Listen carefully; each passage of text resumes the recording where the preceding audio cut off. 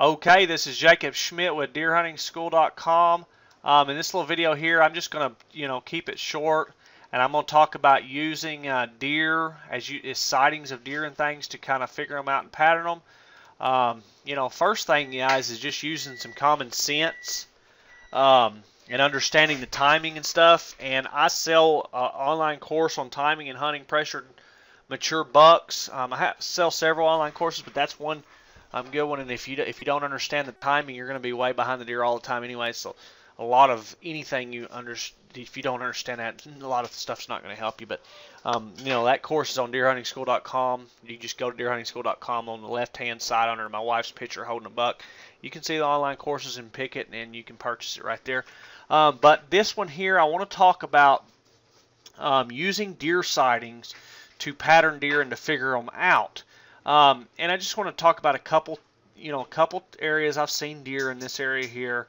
I'm going to talk about a couple does I've seen. I've seen does one evening come off this area here, and I've seen does groups come out of this area and come up, and they kind of circled and went back. And this doe ended up killing, so I don't know where she went, but she looked like she was headed back into this area in the evening.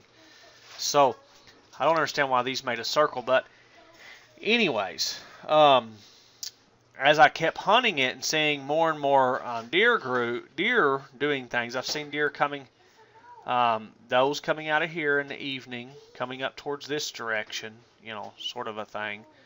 I've set a trail camera, and I've seen bucks coming out of this area, here, and after dark.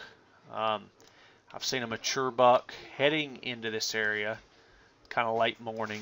I've seen a mature buck coming out of this area right at dark. Couldn't get a shot at him or nothing. Couldn't get a shot at this one either.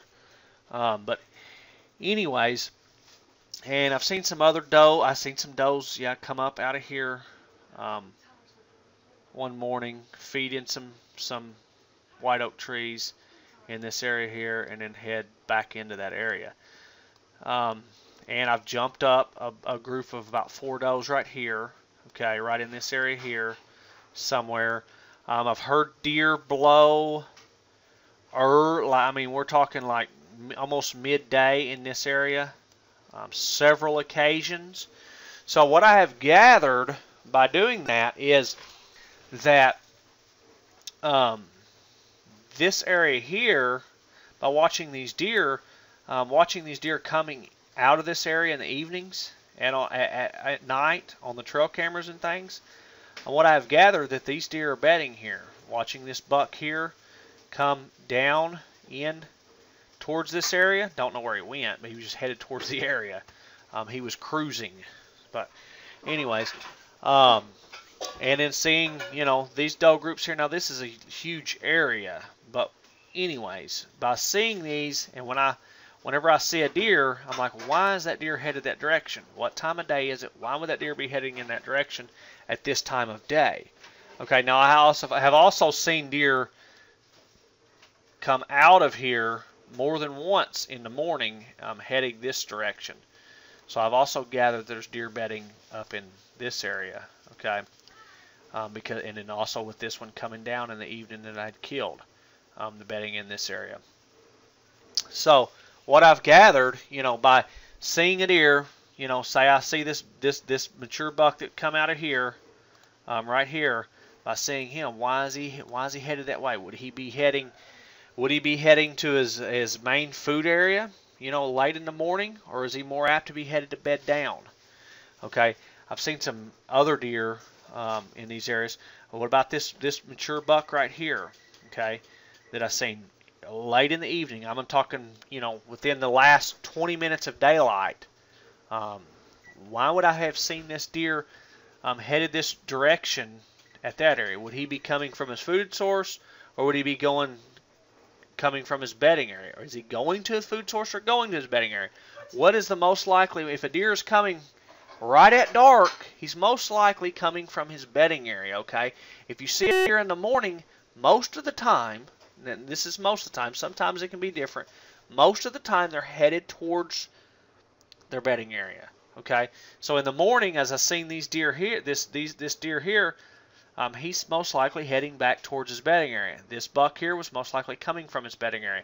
These bucks I have here on, I don't know their exact route. I just know that I have a camera of them, or I had a camera set up somewhere in here. Headed that direction after dark. Where are they most likely coming from? They're most likely coming from their bedding area. Using sightings of deer will tell you a lot. It will tell you a lot of times where the deer are bedding. Okay, it'll tell you a lot of times where they're feeding. Now, these will change. These areas may change throughout the year, depending on the patterns and timing and stuff, guys. That's why like I said, I recommend that course timing and hunting mature pressure deer on mature pressure bucks. Because they're going to change and stuff, especially their food patterns. Going to change dramatically. Their bedding areas may stay pretty close to the same area, but they're even going to change a little, depending on the pressure and different things like that. So, seeing, okay, I have a deer coming from this direction right at dark, and this deer's walking this way right at dark. Most likely that deer's coming from its bedding area right here, or somewhere in that direction. Okay, in the morning. The next morning, I see the same dang deer. I'm headed back here. Okay, most likely that deer is feeding out here somewhere, and that deer is bedding back here somewhere. Learning that will help you to pattern and understand how that deer is moving. So when you see a deer, you need to answer, why is that deer coming from that direction? Is it coming from bedding area, food area? And then sometimes you have to just ignore it because sometimes they're just spooked. Okay, did the deer act like it was spooked, like it was running from something, or did the deer act like it was just traveling calmly? Okay, using them will help you to understand if the deer are coming from a bedding area or from a food area or where they're heading. And as you do that more and more and you hunt an area more and more, you'll understand that, and it will become a lot more obvious what the deer are doing and why they're doing it, and it actually allows you to move in on them as different timing of the year and things change. Okay, hope you guys enjoyed this video here. This is Jacob Schmidt with DeerHuntingSchool.com. Check out DeerHuntingSchool.com for more tips and information on deer hunting. Guys, get my online courses. They're really going to help you. This deer hunting is a learning process. I'm still learning. Everyone out there is learning. The day that you stop learning is the day that you stop improving as a hunter, period.